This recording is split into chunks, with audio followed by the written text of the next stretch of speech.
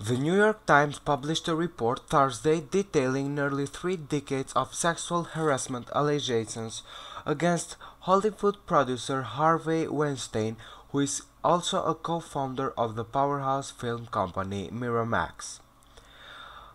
The report alleged that Weinstein would frequently invite actresses, including Ashley Judd and Rose McGowan, and Miramax employees to hotel rooms where he would ask them for messages, request that they watch him shower, or give him unsolicited messages to the woman.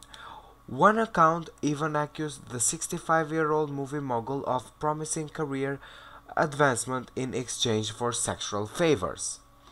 Weinstein released a statement explaining that he grew up in a different era, where rules in the workplace were different. He apologized for his action and said he would take a leave of absence from Miramax and will instead channel his anger into finding the National Rifle Association. Weinstein's statement has been widely criticized across the political spectrum as a piece of sophisticated deflection.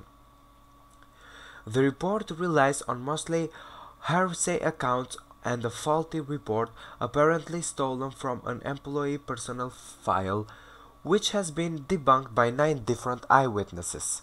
We sent the Times the facts and evidence, but they ignored it and rushed to publish. We are preparing the lawsuit now. The process will be donated to women's organization Weinstein Lawyer said Thursday.